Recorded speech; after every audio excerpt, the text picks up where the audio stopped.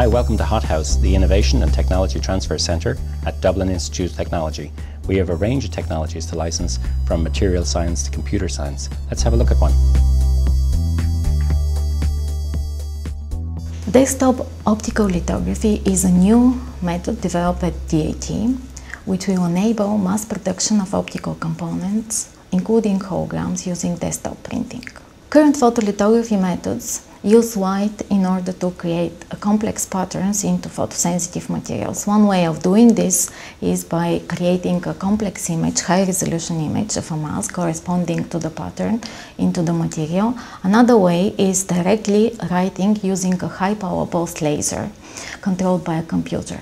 Both techniques have complex aspects. We have developed a unique optical lithography system in which the sensitizing dye is printed on a photopolymer layer. We use a material deposition system, which is an inkjet printer, to deposit initially designed patterns with full design flexibility. The size of the printed area in this method is much larger than in other methods because it does not rely on any imaging optics. The advantages are direct printing, a simple system on desktop and a printer are sufficient to create the patterns. It's an inexpensive technique because the final product is a lightweight photopolymer layer, 30 to 70 micrometers thick.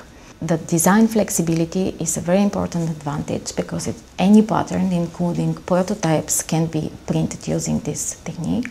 And also it has a very large scope because you can print either a single component or you can print a whole optical system using it.